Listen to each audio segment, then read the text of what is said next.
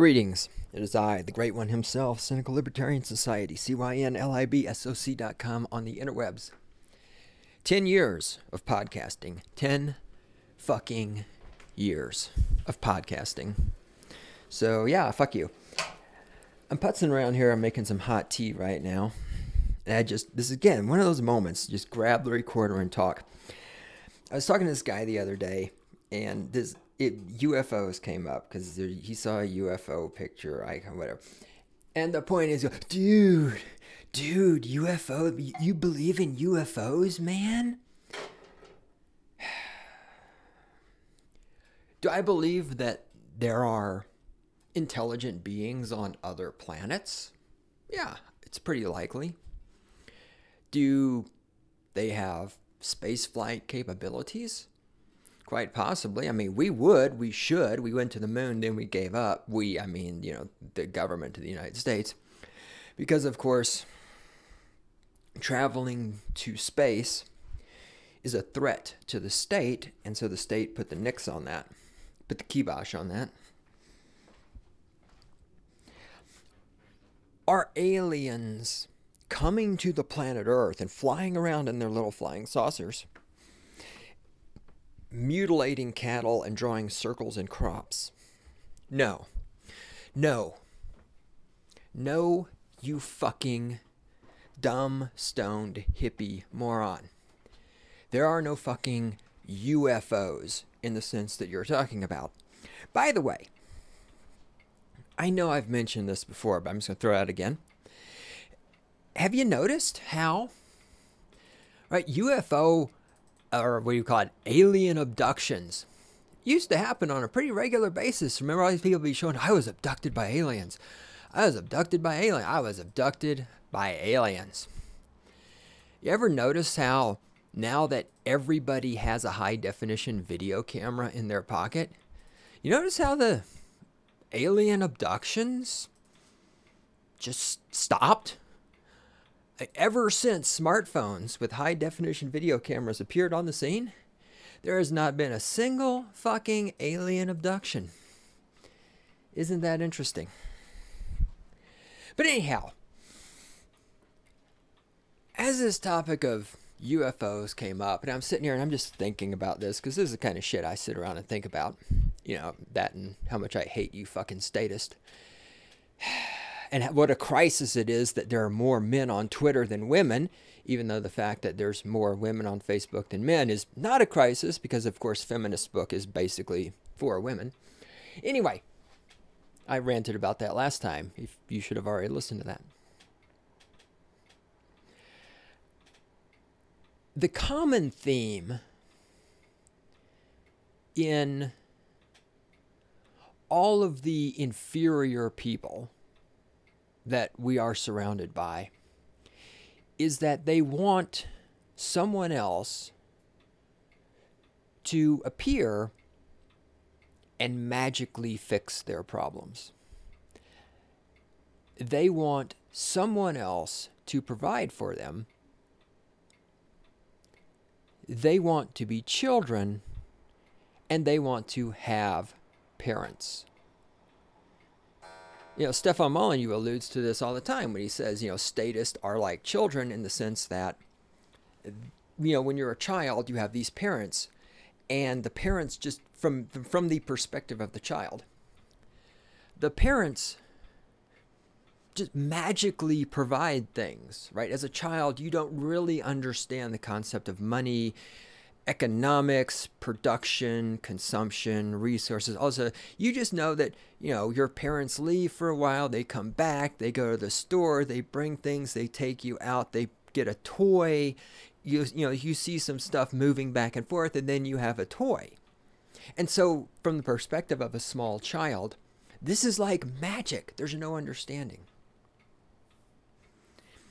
And this is what all of these people want. Left-wing statists want the government to fulfill this role of magical entity that provides things from nowhere, right? Obama's going to just give everybody free college. It's just going to be free. He's just going to give it to you, right? Like that free health care you just received. It's just going to be free college. I can see. Oh, God, I can fucking see this. I am brilliant. You fucking, oh, you are so lucky that right now, it just happened. My brain, it's brilliant. This is. Okay, you know how we now have a law that says you have to buy health care? And if you don't buy health care, you have to pay a fine? Right here, official prediction. You know what? I don't think this is an official prediction. I don't think it's going to happen, but I think it could happen. I could foresee the possibility, because everybody's bought into this shit that you have to have healthcare, you have to have healthcare, you have to buy healthcare, right? And now we've got this push for education, education, education, so important. I could foresee the government passing a law that says you have to go to college and get a diploma. And if you don't get a college diploma, you have to pay additional taxes. I mean, why not? It's for your own good, right? It's just like the fucking healthcare.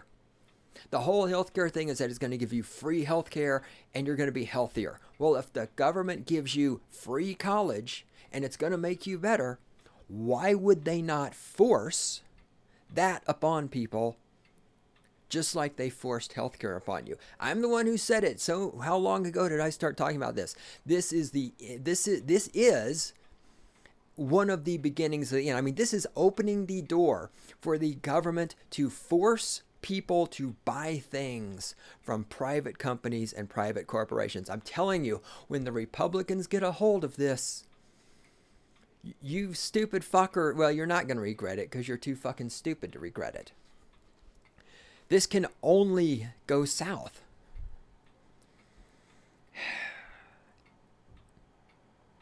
I'm telling you, I can see it. You will be forced to go to college. And if you don't have a college diploma, you're going to have to pay extra taxes. Just like you're forced to buy health care. And if you don't buy it, you have to pay extra taxes. I can see this happening.